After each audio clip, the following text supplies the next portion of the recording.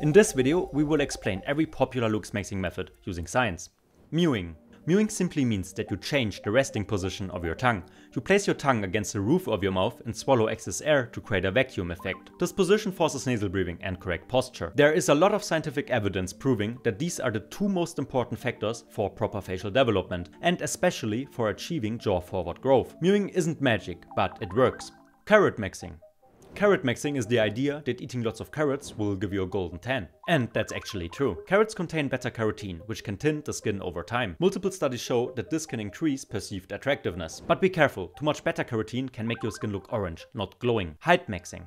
In 1922, the average man was just 162 centimeters tall. Today the average man is 178 centimeters tall. That's a 16 centimeter increase in just 3 generations. This significant height increase is not due to genetics or evolution. We have nearly the same genetic height limit as our ancestors. But thanks to better nutrition and hygiene, newer generations are now exceeding 180 centimeters on average. So the goal of height maxing is to optimize nutrition to a degree where the genetic height limit can be reached before growth plates close. This is done by consuming more protein, healthy fats, and especially more calcium. Foods rich in those are eggs, red meat, bananas, fish, nuts, and fruits. Ice maxing. The goal of ice maxing is to ice the face in the morning to debloat and get sharper facial features. And yes, it works. There are countless studies proving that cold causes blood vessels to constrict, which results in reduced puffiness and makes the face look more defined. It will also help with inflammation, especially if you have dry or acne-prone skin. Towel method. The towel method is a mystified term, but essentially it just means biting on a wet towel to train the jaw muscles. Social media claims that it reduces facial fat and gives you a better jawline.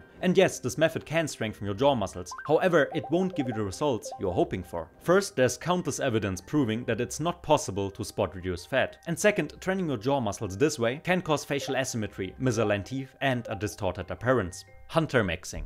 The goal of hunter maxing is to train the muscles around your eyes to achieve so-called hunter eyes. Hunter eyes are characterized by being deep set and having no upper eyelid exposure. Studies show that individuals with hunter eyes are generally perceived as more attractive. However, there is currently no scientific evidence proving that hunter eye exercises work. And it gets worse. The skin around your eyes is the thinnest on the whole body. Stretching or contracting this type of skin will cause movement wrinkles, which results in significant visual aging. Potassium maxing. The goal is to consume more potassium, which is believed to result in a leaner, more defined appearance by debloating your face. And yes, this actually works. Potassium helps to balance sodium levels in the body, which directly impacts how much water you hold under the skin. By eating more potassium-rich foods, you can flush out excess water, leading to a significantly leaner and more defined appearance. However, keep in mind that fluid balance is about the right ratio of sodium to potassium, so overdoing it like that will not work. Lean maxing. The goal of lean maxing is to reduce the overall body fat percentage to make the face look more defined and sharp. Multiple studies show that facial fat will influence your looks immensely, and losing it is the most effective way to improve facial aesthetics. However, you do not need to starve yourself. A study by Fink and colleagues showed that being 12 to 14% of body fat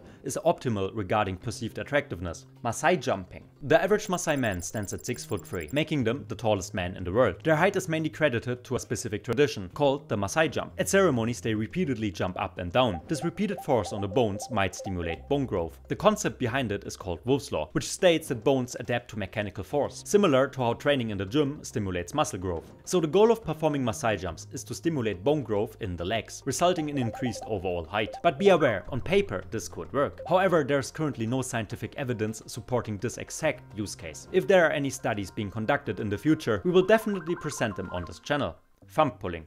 Thumb pulling is the idea of pulling the face forward by placing your thumbs against the inside of the top of your mouth, called the upper palate, and applying pressure outwards and up. The goal is to improve mid-face projection and facial development. Sounds great if there was any scientific evidence that this would work. But there isn't, because it does not work. And every single influencer we found promoting this method was selling a course or their school community, so be aware.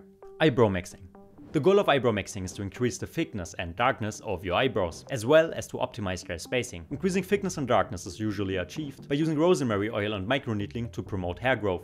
And it works. Studies show that men with thicker and darker eyebrows are consistently perceived as more attractive and masculine. Many people use minoxidil instead of rosemary oil because it is significantly more effective. However, please keep in mind that minoxidil is not yet officially approved for facial usage. Another effective, yet often overlooked method is adjusting the spacing of your eyebrows. For example, if the distance between your eyes is naturally narrow, then you can trim your eyebrows slightly farther apart to create the appearance of a more balanced out eye spacing. Gym maxing.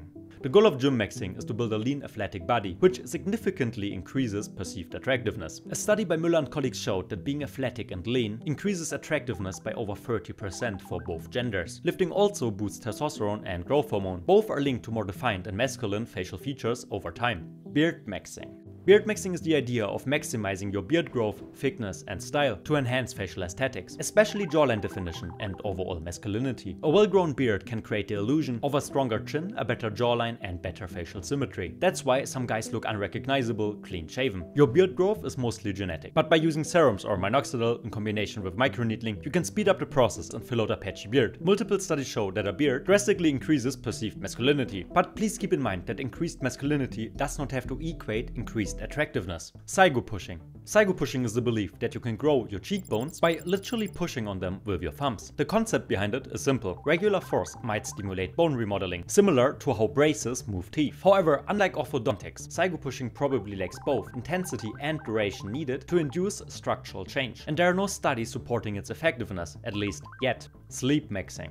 Sleep maxing is the idea of optimizing your sleep, not just for energy or recovery, but to actively improve your appearance. Studies consistently show that during deep sleep, your body releases growth hormone, reduces cortisol, and repairs the skin and connective tissue. That means reduced puffiness, clearer skin, and even better eye area definition. Chronic sleep deprivation, on the other hand, increases inflammation and water retention, making your face look dull, bloated, and older. Bone smashing. The goal of bone smashing is to make your facial bones grow thicker and more pronounced by hitting them with a hard object like a hammer. The idea also comes from Wolff's Law, but there's not a single study backing that up. And even if it worked, it would be nearly impossible to remodel the bones symmetrical on your own. And even worse, studies show that repeated head impacts, even low intensity ones, can reduce cognitive function over time. Think of professional boxers like Mike Tyson. Hi, I'm Mike Tyson. Watch me beat Peter McNeely on Comcast Cablevision. The Looksmaxxing industry is full of people who try to exploit your insecurities by selling you their course, their guide, or their school community. Sadly, on social media, the more extreme your opinion is, the more viral it gets. That's why influencers advertise methods that are not scientifically backed, methods that don't work, and methods that will harm you. So next time you see a trend on social media, please do your own research before trying it, or simply subscribe to our channel. All of our videos are 100% sponsor free, and we will always try to deliver high quality research content. I hope this video was helpful. Please leave a like. See you next time. Bye.